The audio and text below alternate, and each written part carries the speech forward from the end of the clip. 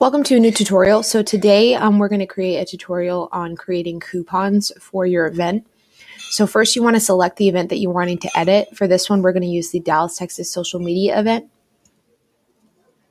And then in order to create coupons, you need to click on coupons. It should be right around this area. You're going to click there.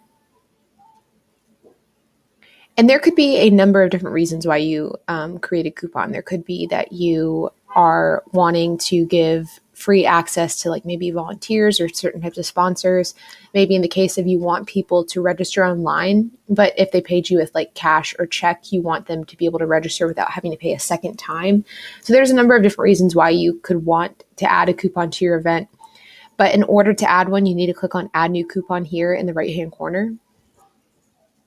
And then you're going to make the coupon name. And so I'll make a coupon that's just for volunteer.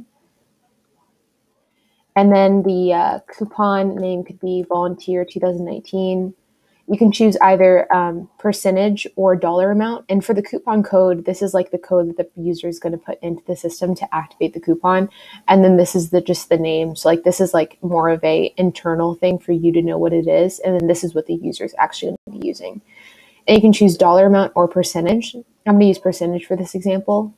And then you can create any percentage that you'd like. So you could do 20%, 100%, whatever the case is. This is for if you need a minimum purchase in order for the coupon code to be activated. So if you want somebody to spend over $200 unless they spend $200, this coupon wouldn't be active. So this is a minimum purchase, and you can make that anything that you want. And the number of uses, this is just to if you want to limit the number of uses, say that you only want 30 people to have to be able to use that coupon, you would select that, and then you would enter the amount of people you want to be eligible to use that coupon. And then enabled, make sure that you click this, because if you don't click this but you save the coupon won't be active. So the coupon is not active until you select yes, this coupon is enabled and can be used.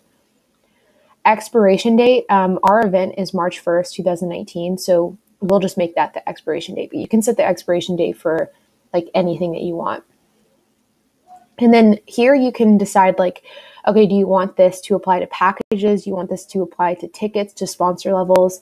I'm gonna deselect sponsor levels, and I'm just gonna say it only applies to tickets, but you can customize this as much as you want. You can say which type of tickets you want it to apply to, which type of packages you want it to apply to, and really customize it there. And then once you're content with it, you're gonna click Save.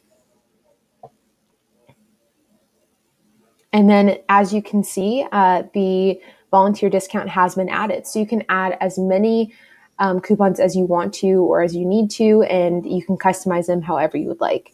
So that is how you add a coupon to your event.